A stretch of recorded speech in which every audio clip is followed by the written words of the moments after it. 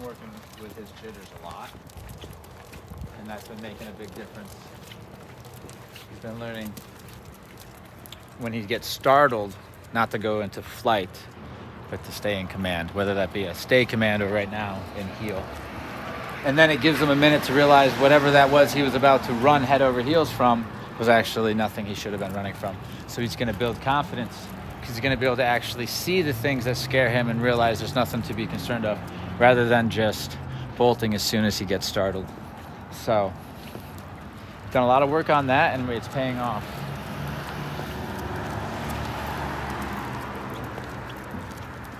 Good boy, Rascal.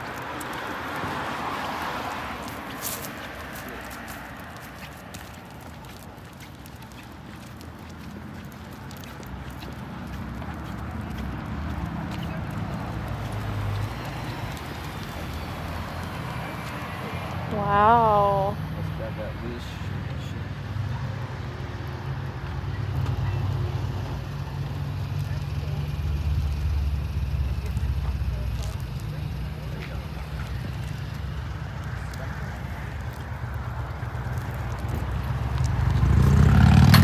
See these motorcycles and stuff?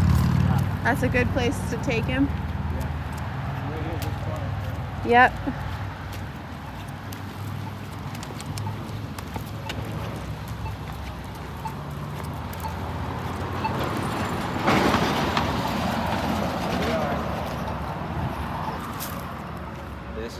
This is the spot, really. Should be right here.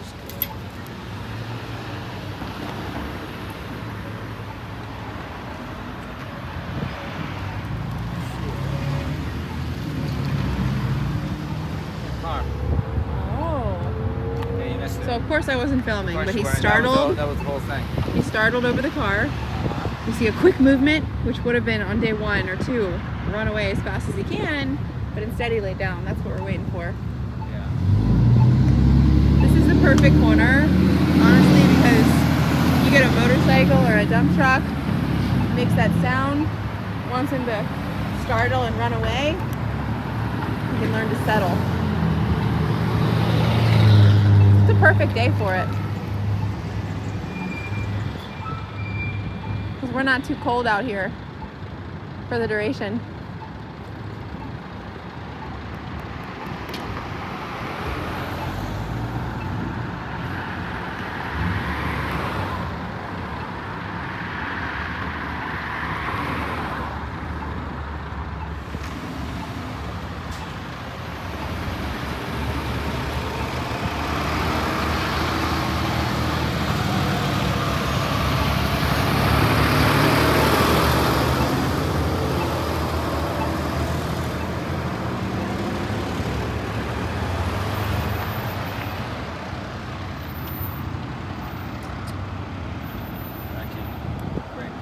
Nice work.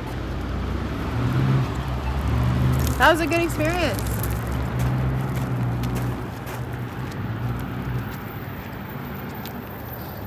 And he puts himself in heel. I think the park's open now. Yeah. To take Jesse with that new floor. That was pretty good. Yeah, and look, his heel is so good, Josh. Yes. It wasn't always though. No. I just thought that was so cool that when he startled, you know, instead of bolting, hopped in place and then laid down. So he used the down as a coping skill, right? Once that's in his vocabulary, to use that in these times where he's stressed and startled, we're going to see a dog who's going to build confidence because he's going to be able to actually see the world happen around him, rather than, again, startling, running away, and never actually observing that the thing that startled him was something that he didn't have to be afraid of, right? So I'm seeing him feel better already.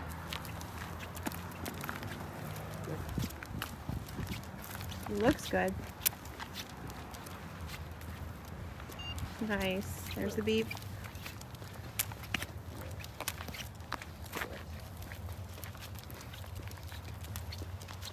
A bit of glass here. Just be careful. Here we go.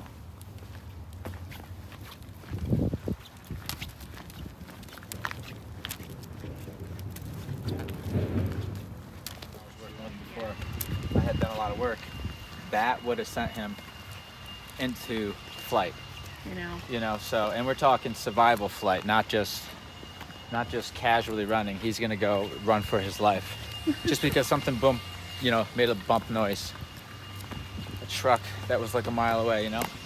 One of the experiences that I noticed was when the quarry, we have a quarry by our house, and it does an explosion every day at noon. And that went off, and it's, you know, it's like a muted bang. It's not like sharp, but that happened, and that sent him into running away. I had a leash on him, so he didn't make it, but we can't have that happening out in the real world or even in our lawn. Oh my.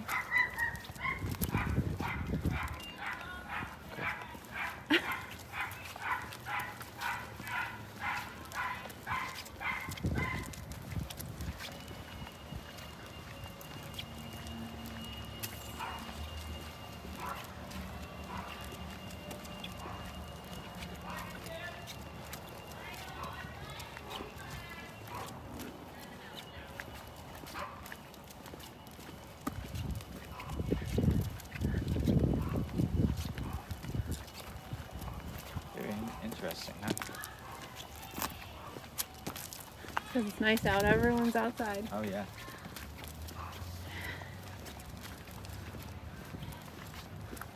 So yeah, so when he startles, he's using the commands, given the context, he'll use a command for a coping skill. So when we're walking, when he startles, he'll put himself back in heel in order to get through the situation. When we're standing around talking, he'll put himself in a down. You know what I mean? So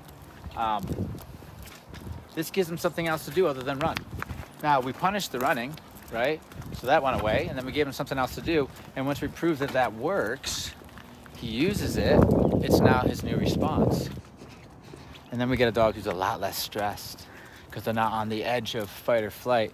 They're just chill and just submitting to the situation and happy to follow.